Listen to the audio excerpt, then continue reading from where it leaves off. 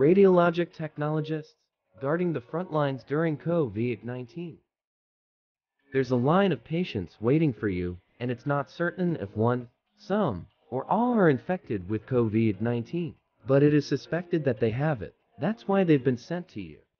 You have to touch them, position their bodies, be in close contact to get the images of their chests that will be used in diagnosis. What if the man who's next in line has it, or the woman waiting after him? What if you contract it? You think of your family at home, of the patients you need to see in the hospital later. You wash your hands and put on fresh gloves. You replace your mask with a new one. You call in the next patient, whose clinical history is limited, and you position them for a chest X-ray or chest CT. You cross your fingers and hope that the images don't come back showing the symptoms of the coronavirus, for the sake of the patient, for your own sake. But you know that even if the images don't show the telltale signs, the patient could still have the virus. You hope anyway, and then you do it all over again for the next patient, and the next, and the next. You have to. You're a radiologic technologist in the midst of a global pandemic. In this video, we will tackle the role and the importance of radiologic technologists during COVID-19 pandemic. Before we proceed to this video, don't forget to click the thumbs up button, share to your friends, and subscribe to Early7 YouTube channel for more radclusive videos. It is important to look at how radiologic technologists and other allied healthcare workers are impacted during the pandemic.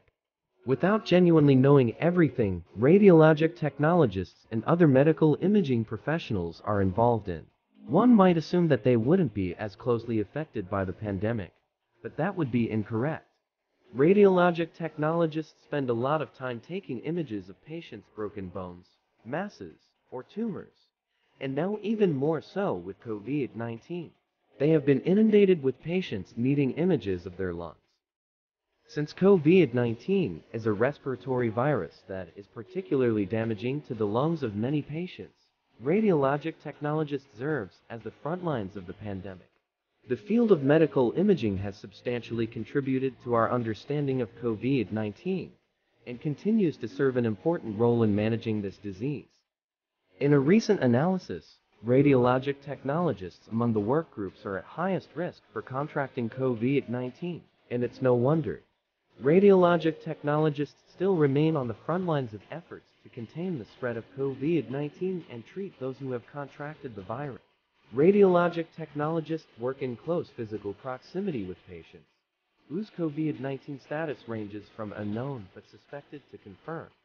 In other words, radiologic technologists are tasked with imaging patients who definitively have COVID-19 or who are very highly likely to have it. Radiologic technologists are also exposed to unique risks, such as the fact that COVID-19 can survive for hours on the surfaces of the medical imaging equipment they use, further increasing their exposure to and likelihood of contracting the disease.